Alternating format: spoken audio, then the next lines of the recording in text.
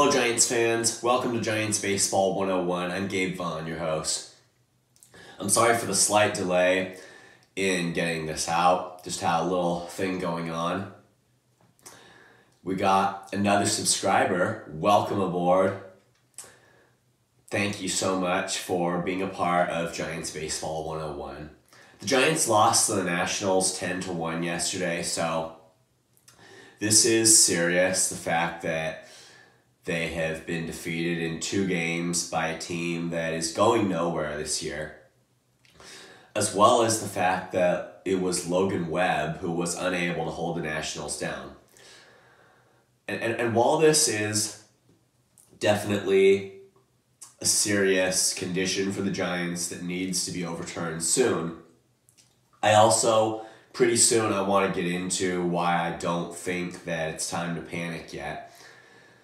It has to, and it would be serious if the Giants didn't turn things around, but I'm still not ready to panic yet. And I know what most fans, what a lot of fans are probably likely to be thinking at this point, especially since last year there was a skid, a 7-game losing skid right up to the trade deadline, and that the Giants just failed last minute when it really looked like they were going all in for a wild card spot, that year. But just the fact that that's the way history went last year, I know that in 2023 it looks a lot like that is repeating itself now.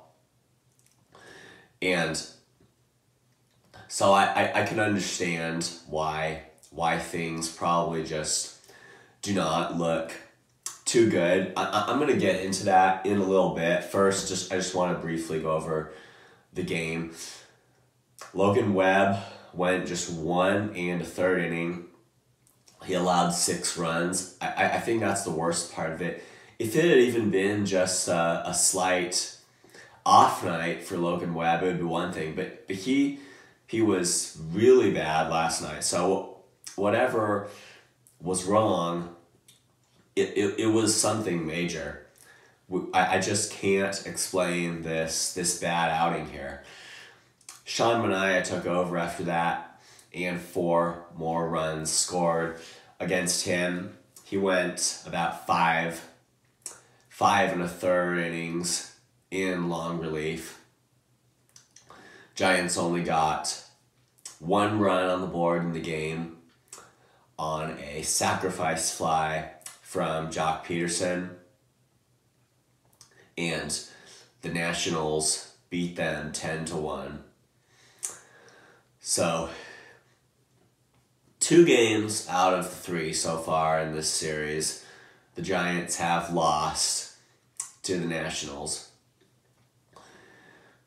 Now, this game could be a real cause for panic, but I don't think that it's time for that yet. This is the 4th straight loss here. I would remember that the Giants, even recently, have had a lot of these kind of skids and have had to get back on track. And even a couple weeks ago, they were surprising us by how bad they were playing after how good they had been playing before. So I wouldn't take this little mini skid right now as being something that is just an isolated surprise by itself, because I really don't view it that way compared to what has actually happened recently. I don't think that this is going to be the one thing that changes everything. And in fact, the Giants have shown some resiliency recently, and the fact that they're still in contention for the division is in itself a thing to be pretty happy about. So that is the main reason I would give for not panicking right now and expecting that the Giants will bring things under control. And yes, I am definitely disappointed in Logan Webb's start, and I'm not sure why it came down to this. But I don't think that it's going to turn out exactly like it did last year. The Giants have had to improve the way they were playing just a lot lately, and it's not like it's not like it has been some smooth thing, or that there's been some definite point this season where everything turned for the better without any downturn. With the significant, I mean significant progress that the Giants have made, there hasn't been any one point at this season where it's all definitely begun to improve. So those are the points here, and I do think that the Giants can get it together again based on what they've shown. But yes, the pitching does need to be good, and they need to get solid pitching on the back end of their starting rotation, as well as having consistently good starts from Logan Webb and Alex Cobb, both of whom didn't pitch well in their last starts.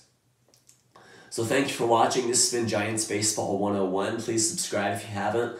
Also, please leave your questions and comments. You know where to do it. I'll see you next time on Giants Baseball 101.